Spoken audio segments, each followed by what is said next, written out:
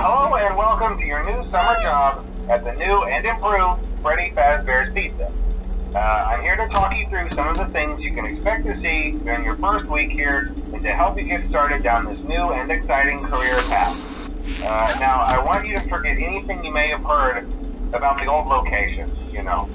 Some people still have a somewhat negative impression of the company.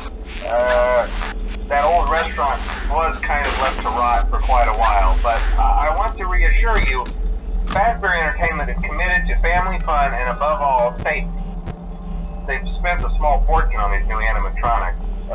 Facial recognition, advanced mobility, they even let them walk around during the day. Isn't that neat? But most importantly, they're all tied into some kind of criminal database so they can detect a predator a mile away. Heck, we should be paying them to guard you. Now that being said, no new system is without its kinks. You're only the second guard to work at that location. The first guy finished his week but complained about conditions. We switched him over to the day shift. So, hey, lucky you, right? Mainly he expressed concern that certain characters seemed to move around at night and even attempted to get into his office. Now, from what we know, that should be impossible. That restaurant should be the safest place on Earth.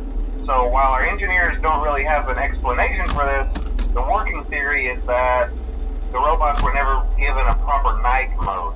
So when it gets quiet, they think they're in the wrong room. So then they go try to find where the people are, and in this case, that's your office. So our temporary solution is this. There's a music box over by the prize counter, and it's rigged to be wound up remotely. So just every once in a while, switch over to the prize counter video feed and wind it up for a few seconds.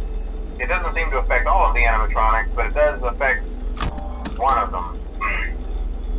And as for the rest of them, we have an even easier solution.